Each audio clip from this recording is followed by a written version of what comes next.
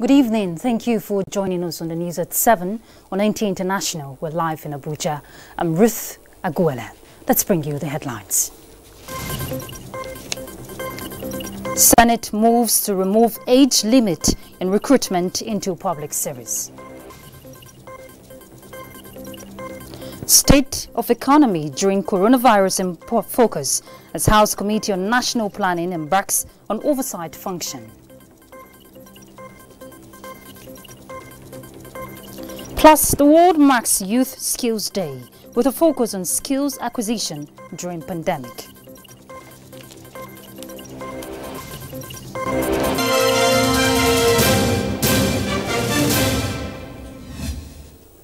Let's begin with FEC. The Federal Executive Council has approved the medium-term expenditure framework and fiscal strategy paper for 2021 to 2023. The document projects 12.66 trillion naira as budget size for the 2021 fiscal year.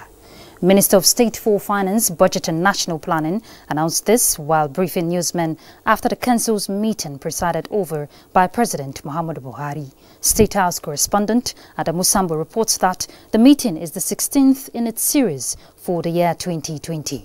It is the 7th to be held virtually in compliance with the COVID-19 social distancing guidelines. Alongside the President in the Executive Council chambers, Vice President Professor Yemi Oshibajo, Secretary to the Government of the Federation, Chief of Staff to the President, and about 10 ministers. The head of service of the Federation and other members of the Council participated online from their offices across the nation's capital. Several memoranda from ministries, departments and agencies are billed for consideration for possible approval. Members observed a moment of silence in honor of the former Federal Commissioner for Works in the 70s, Major General Obada, who died last weekend after a brief illness at the age of 81. Let's look at other issues as the world continues to grapple with the challenge of coronavirus. The time for stock taking on the impact of the pandemic on skills development and explore how young people can respond to the economic crisis is now. This is coming as the world celebrates Youth Skills Day. In this special report, correspondent Olayinka Ojo takes a look at the significance of this year's theme, Skills for a Resilient Youth in the era of COVID-19 and beyond.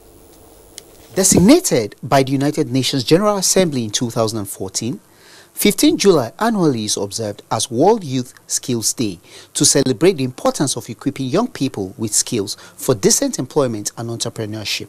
We have male hairdressers, so we can also have female barbers, so I don't think there's anything wrong with having female barbers. The heat press and the cotton plotter work hand in hand. After you take the material that you're finished writing on the cotton plotter, you peel it and take it to the heat press where you can paste it on your t-shirts with the heat.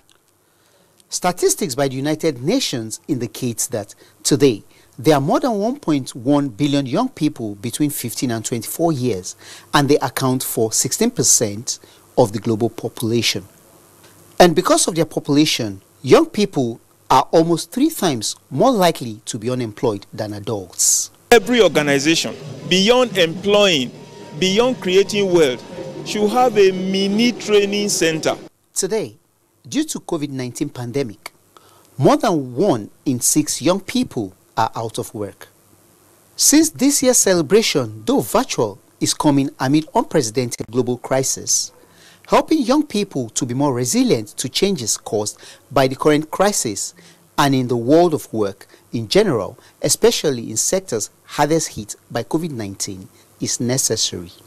It is estimated that 70% of the world's learners are affected by school closure across education levels currently, as this pandemic threatens the continuity of skills development. Apart from maybe building of hubs, some of them can okay, for instance now, maybe if I have a younger brother that I know is being idle at home, instead of him sitting down at home while I hustle, I can actually tell him, okay, come with me to the office, learn 1 or 2. The latest global employment trends for youth 2020, technology and the future of jobs show that since 2017, there has been an upward trend in the number of youth not in employment, education or training. And in the face of these challenges, distance training has become the most common way of imparting skills. Digital skills, which have become an advocate, that beyond the paper certificates that we have now, the youth need to have a level of digital skills and literacy, which is a add-on. As the global fight against COVID-19 continues, experts are of the opinion that achieving better socio-economic condition for today's youths in terms of challenges of unemployment and underemployment is key. Olainka Ojo, NTA News. And joining us in the studio to speak further on the World Youth Skills Day is Joy Osomiahe Onumajuro, founding partner, African Scholars Care Initiative. Welcome to NTA International News. Thank you very much, Ruth. Thank you for welcoming me. Okay, now let's start by understanding the significance of the World Youth Skills Day and the central message of this year's event, considering the theme, which is skills for a resilient youth in the era of COVID-19 and beyond. What can you tell us? Yes, I must say thanks once again, Ruth, and brilliant report from your reporter, if I got his name right, Olainka Ojo. Yes. Yeah, this year's theme is skills for a resilient youth. Let's pick up that line. Yeah, it's just trying to give us a sensitization, saying, okay, as a youth advocate, which I am right now, I would say the youth needs to wake up. This is a call for youths to wake up. We need to look inward. It's not just about lazing around and creating gaps and lacunas within the economy. We could do better. We could have opportunities to do more than we are doing today. I would like to use the opportunity to thank the government for what they've been doing so far, and then we employ them to do more. This is a big like a big project, and then the government alone cannot do it. We need an inclusion of the youths in every facet of the economy. So we're calling on everybody, the private sectors, the NGOs, churches. We need to get the youths to be skillfully engaged, and this is just like a wake-up call. Okay, and talking about this wake-up call, I'm sure you're familiar with the saying that entrepreneurs rule the world. So what is the role of your organization in sensitizing Nigerians on acquisition of skills for nation building? On this, Ruth, permit me to digress a bit on your question. I would have to go from a personal experience. Like I said earlier, before I dropped on this, I said the youths have to look inwardly. I'll take myself as an example. For example, I finished school in Nigeria 2012 when I left university. There was no job. Yeah, coming from a background of a learned mom who is a lecturer and a dad who owns a private school, I went home to home teaching children private lesson. In church, I was teaching catechism. You know, people could bear me witness because if you know me from my religious background or, you know, my personal background, it was my hustle. I teach children and get paid. I've always wanted to have my own institution, my own academy, but the funds were not there. Yeah. When people saw my passion, you know, there was kind of support. And 5 years down the line, after BSc, in 2017, by God's grace, I was able to establish a nursery and primary school, which has actually been affected by this lockdown, yes. But the nursery and primary school has been on since 2017 up until 2020. And I've been able to raise at least 50 children learning under my academy. Okay. That is my own brainchild. And I'm paying people, over 18 staffs in this organization. So that's why I'm saying we can, as youths of Nigeria, we can look inward and see what we can do to bridge the gap and give back to the society. Well, I must commend you, Joy. Let me hold your thoughts there. You're doing a very good job. But following the lockdown of institutions of learning as a result of the pandemic, what would you say is the future of vocational training in post-COVID era if we have to move forward? Now, the future of vocational training, would say that there's a big gap there, and that's why we are calling on people to look at this, because if you see, since the period of this lockdown, the youths not in employment, education, or training, there's been some kind of pause in the system. if you say, yes, you're doing some kind of digital learning, virtual learning, how many people are engaged? We have so many problems that would even make digital learning not flow very well in this part of the world. The lack of lights, the insufficient funds for data. So in all of this, we would have to look at the ministries and the government agencies and even private sectors in the communication system to help us make it a bit, more comfortable, especially in the vocational institutions that have to do training for youths. Because if we don't have all these facilities in place to run this ICT virtual learning, how would this work? All right. That's where we'll call it off. Thank you very much, Joy. No doubt this is a wake-up call for youths to be resilient against all odds. And looking at odds, let's look at COVID-19 update. Restrictions are being reimposed in many countries around the world due to rise in cases of coronavirus and positive results from a United States firm as vaccine trials set to enter final stage. Let's now join Joyce Ometu for the global update.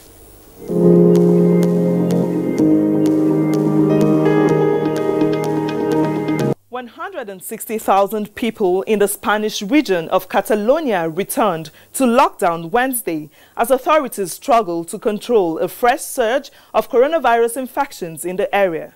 With more than 28,000 deaths from the pandemic, Spain's government ended a nationwide lockdown on June 21. But since then, cases continue to rise, prompting authorities to impose restrictions. Similarly, Hong Kong on Wednesday reinstated restriction measures as the Asian city battles a resurgence of the virus. Mask wearing has been made compulsory on public transport and public gatherings once again restricted to 4 people. And India has joined other countries across the globe in reimposing localized lockdowns. Records show that daily infections have been more than 28,000 for the past 3 days.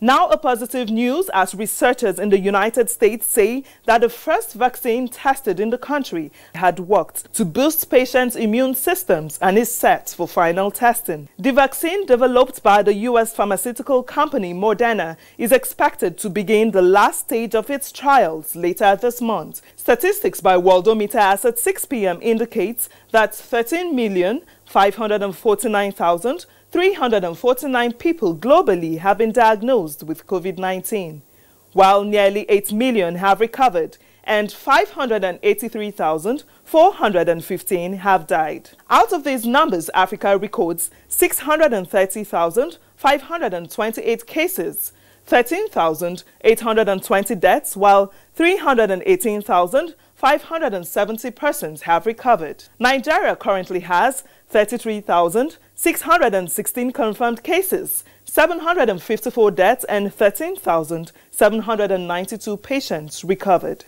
And that's a global update on COVID-19. Many thanks for watching. I am Joyce Umetu.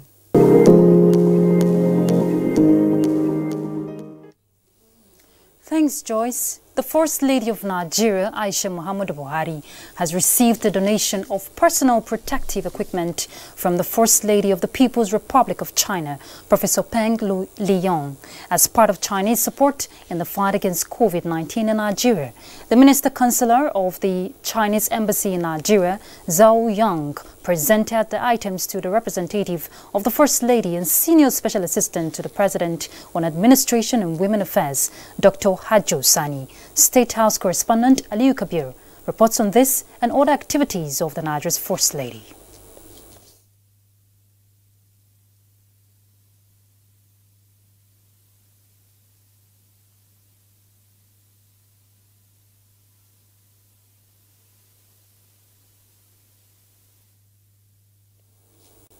All right, to apologize for the loss of audio in that report. We'll definitely bring it to you in our subsequent bulletin. Let's go on a break. We'll be back shortly. Stay tuned.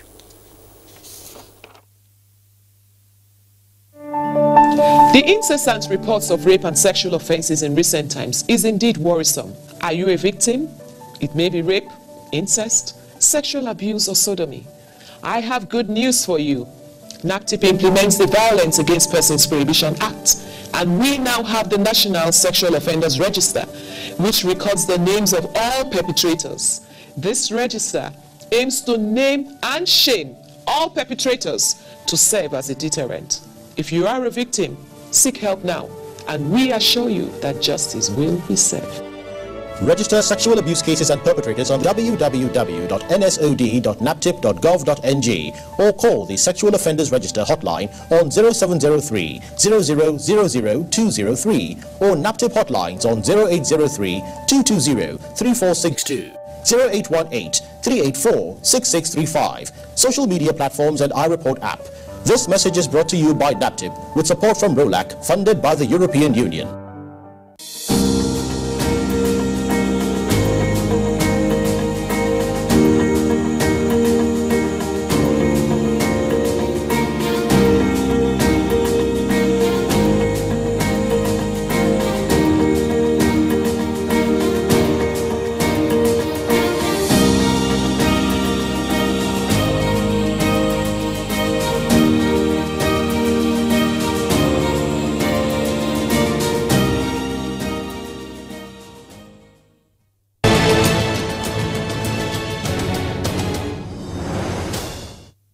Thanks for staying tuned. Senate has called for the removal of age limit in the recruitment process of ministries, departments and agencies of government. This followed a motion of urgent public importance by Senator Ibrahim Gobir, which recommended that the federal government should direct the Federal Ministry of Labour and Employment to set up a committee to review the process. The legislators observed that the practice is responsible for age falsification by job seekers in a bid to fall within the age bracket stipulated.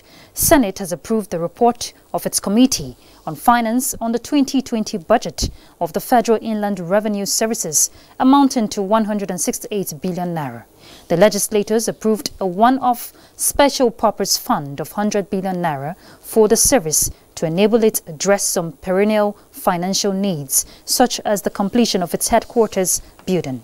Senate also confirmed the appointment of Tella Adeniran Ramon as Resident Electoral Commissioner of the Independent National Electoral Commission, representing Osun State, and Usman Mahmoud Hassan as Commissioner of the Revenue Mobilization, Allocation and Fiscal Commission. Still on legislative affairs, considering the economic situation Nigeria and other countries find themselves due to the global pandemic, the House of Representatives Committee on National Planning and Economic Development set out a fact-finding mission to ascertain the level of preparedness of Nigeria's economic policies through the office of the Minister of State, Budget and National Planning in navigating the difficult terrains of bringing the country back on its feet. Economically, Chimobi Walter in Nigeria reports that members of the committee at the end of the meeting were optimistic that plans already in place would surely place the country on the side of economic growth. Economic Recovery and Growth Plan expected to terminate by December 31st, 2020, and the introduction of a new National Medium and Long-Term Plan. This oversight visit by the House Committee on National Planning and Economic Development became expedient to cross the T's and dot the I's and ensure the plan is truly an inclusive one and will guarantee a sustainable growth. The Minister of State, Budget and National Planning, Clem Kanade Agba, noted that President Muhammadu Buhari approved the new plan to be led by the organized private sector so as to ensure a true national development plan. We've had plans, but the issue of our plans has been that of implementation. And one of the issues that we've had with the implementation is that those plans had not carried along these various diversities that I've talked about and gotten their inputs. And so if their inputs are not there, it means that there is an issue with acceptability and that of implementation. The Chairman, House of Representatives Committee on National Planning and Economic Development, Olododo Cook Abdulganiyu Saka, while appraising the ministry, said a more proactive measure needs to be put in place, especially with the formulation of next year's budget to focus on key development areas that will spur growth in the real sectors of the economy. Every administration come out with different plans, Vision 1010, Vision 2020, Vision 3030. Those are good to our public, to our Nigerians. So these are the areas we want to iron out. It was the consensus of both members of the committee and the ministry that all hands must be on deck to steer the country on the path of sustainable development. In Abuja, I'm Chimubi Walter Naji, NTA News. The Nigerian Labour Congress has commended the federal government for remitting 7.45 billion naira, accrued rights and benefits into retirement savings account of the federal retirees, covering April and May 2019. NLC President Ayuba Wapa, in a later address to the Minister of Finance, Zainab Ahmed, described the development as a responsible move by the government, considering the adversity imposed on retirees and pensioners by the coronavirus pandemic. NLC, however, urged the government to also consider the payment of retirees from June 2019 to July 2020.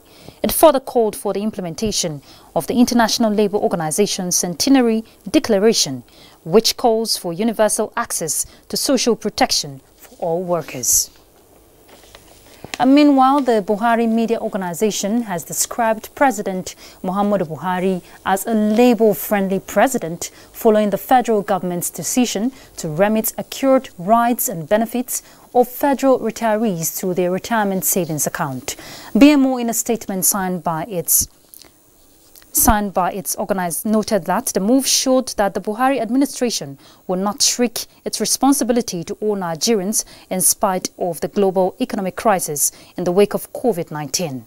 It said President Buhari would not tolerate a situation where COVID-19 or unstable oil prices would be an excuse to deny Nigeria's senior citizens and retirees their rights and benefits. BMO also commended the Nigerian Labour Congress for acknowledging that the decision came at a difficult economic time. The organization reminds Labour leaders that the latest one is a reflection of a directive that measures will be put in place to protect the vulnerable population at this time, and reassured the NLC and other Nigerians to expect more Labour-friendly initiatives in spite of the adverse impact of the pandemic on the world economy. Let's look at agribusiness. The Apex Bank says adding maize to banned items is a measure to further boost local production, stimulate a rapid economic recovery, safeguard rural livelihood, as well as job creation. Musa Baba Aliyu in this report examines the impact of the development to agricultural sector of the economy. Maize is one of the most important crop in Nigeria, the second most consumed food after wheat. Most Nigerians depend on the produce as the main staple crop used for food and non-food products. Nigeria is currently the largest producer of maize in Africa, producing more than 33 million tons out of the 77 million tons the entire continent produces annually. The demand for the commodity as at 2015 is put at 17 million tons. In spite of this, processors of livestock and poultry feeds have been importing maize, while the Central Bank of Nigeria provides forex for that purpose. This has been a major concern to maize farmers over the time. The maize that we are producing in Nigeria, we produced 20 million tons last year. And the actual demand for all the maize processors, maize human consumption is just 80 million tons, which means that we have an excess of over 2 million tons. So we have that capacity. For instance, the Katsina State Governor Aminu Bello Masari in 2017 raised concerns over reported approval given to some companies to import 50,000 metric tons of maize. Similarly, in 2018, processors tendered a request before the National Biosafety Management Agency seeking approval to import certain tons of genetically modified maize, a development farmers frowned at. The permit that they have requested for is not necessarily we grant permit for importation of agricultural products. But once they are genetically modified, somebody must file an application to the agency that we want to import genetically modified organisms. With local production of maize maintaining steady increase under the Anchor Growers program, the Central Bank of Nigeria has added the produce to items banned for importation. The Apex Bank says the measure is to further boost local production, stimulate rapid economic recovery, safeguard rural livelihood as well as jobs. In Abuja, Musa Baba Aliyu, NTA News. It's a sad day for the nation and rank and file of the Nigerian Air Force, having lost the first female combat helicopter pilot, Flying Officer Tolulokpe Arotile. Defense correspondent Najata Tijani reports. Barely months after getting her wings, 23-year-old Flying Officer Tolulokpe Arotile, in a twist of fate, lost her life in a road accident.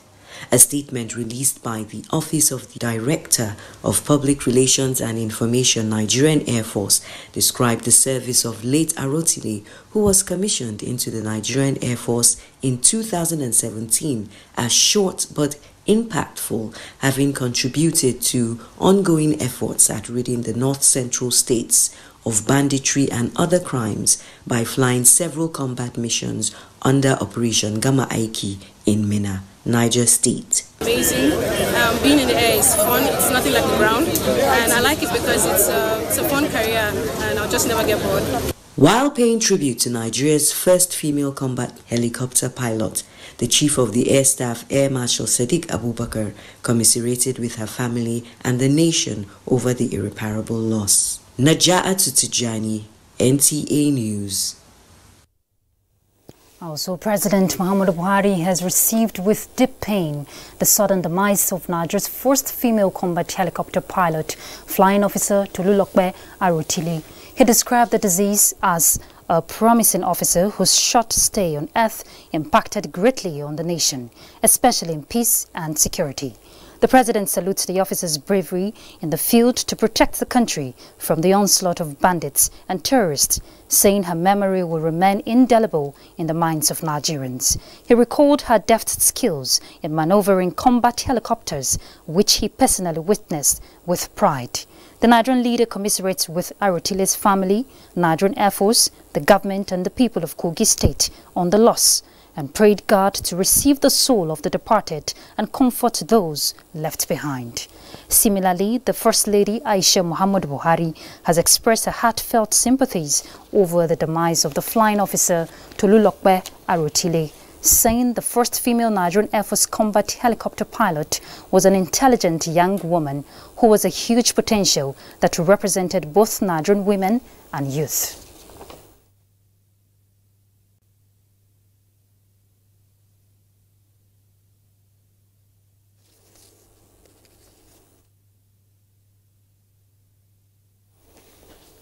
All right, that's the news, and remember to connect with NTA and stand against rape and rapists. I'm Ruth Aguele. Bye.